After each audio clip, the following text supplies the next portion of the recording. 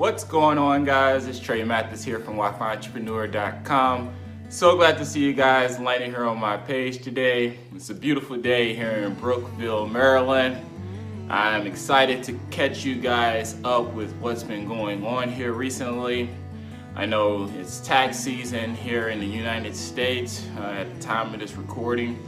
And today I want to talk a little bit about some small business tax planning ideas or some small business tax planning tips that can help you guys with your online businesses and the business that you guys are creating, turning your passion to profit. So let's go ahead and get started.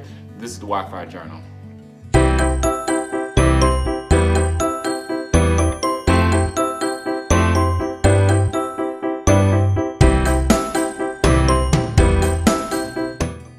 Hey guys, like I said before, I wanted to talk with you guys about what's been going on here in Brookville, Maryland. I know right now it's tax season, right around the corner. My wife is actually taking on the responsibility of doing the taxes this year, so that's gonna be pretty exciting. We actually have had a CPA do our taxes for just about every year prior to this year. My wife felt that now with the new updates in technology, with TurboTax, etc., there is enough there that you should be able to do, majority of the work. Taxes aren't really that complicated when you don't have a lot of, real estate and I don't know.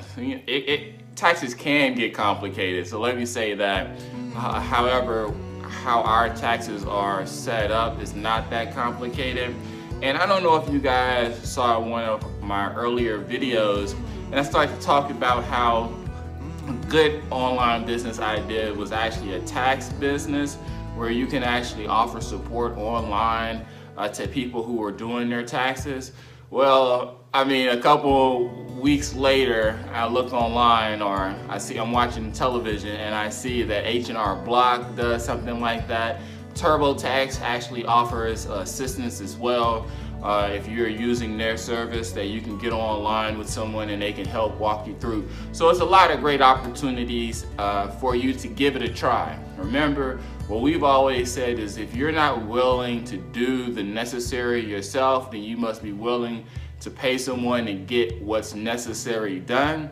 Well, in this case, my wife is looking to do it herself to see how we can improve upon, make sure that we're getting the best, make sure that everything is covered, etc., getting the experience. But what I wanted to talk about was a few small business tax planning tips that can help you be in position that you can do this. Now, if you're very new to having an online business and you've never, gone through a CPA and had them do your tax returns before, then you may not know fully what you can write off. You may not know what to expect. You may not know a few things. However, as I mentioned before, we've been doing it now for some years. I've had online businesses for quite some time now, so we've been going to CPA. We know what he asks. We know how he kind of fills out the form, so we know what we're looking for when we're going to do our taxes ourselves. However, there's something that you need to do ahead of time, and that's what I want to share with you guys today. And these tips can help you long term, whomever's doing your taxes, whether it's you doing your taxes or someone else, okay? And the first one is you want to make sure that you keep track of everything you purchase, okay? If you're making any business purchases, whether or not it's for training, whether or not it's for equipment, if you're having to, rent a booth, hire someone to make your logos, any expense that's required for you to operate your business is potentially a tax write-off because it's a business expense. So you want to make sure that you keep track of all those expenses throughout the year. Oftentimes, when it comes to tax season, we're usually waiting to the very last minute, some of us January of that year, to start consolidating all the information about the things that we spent over the year on our business. And oftentimes we miss something where we don't collect it correctly. So what I would encourage you guys to do, and what I've been doing, is keeping an Excel spreadsheet that tracks my expenses on a day-to-day basis, but more importantly, throughout the entire year, of all things that have been purchased. I know I talk a lot about hiring contractors to assist you with jobs. You know, you want to make sure that you put those hires down as contractors when it comes tax time, because those people are essentially employees of your business. So you want to make sure that that's documented correctly. So that's one small business tip, making sure that you keep track of your expenses. Another good small business tip that I wanted to share with you guys, that a good buddy of mine have been giving me a hard time about, and that's having a small business account. A lot of us, when we start in our new online businesses, we think that, you know, we'll just make X, Y, Z and we'll put in our standard Bank of America account or whatever it is that you guys are using, Chase, what have you. And you just put in your regular account and you call it a day. Well, you'd be surprised to find out that if you were to make those deposits in a dedicated business account, how come tax time, having that separation from what's business and what's personal, what's being spent out of business and what's being accumulated for the business specifically, how beneficial that can be for you come tax time as well. There are a number of programs where you can actually, as an entrepreneur, have established yourself with a 401k plan. They call it a self-directed 401k plan, which is essentially the same style 401k that you would have at a conventional 9-to-5 job. However, it's because you're an entrepreneur and you're generating income for yourself, you're able to create this type of account, this type of retirement account. And when you go about getting into that level of protecting your assets and growing your assets, you're going to want to make sure that you keep your personal finances and your business finances separated so that you never have any issues or confusions in whatever comes about with that. So those separations is very key. You want to make sure you have a business account. If you're tracking the things that you're purchasing, if you're tracking the amount of money that you're making from our earlier tip, then you're doing this also through your business account, then you're even one step ahead. Now, the last tip that I'm going to share with you guys right now, and don't worry, I'm going to leave a link below that you can check out some more of our small business tax planning tips that we have.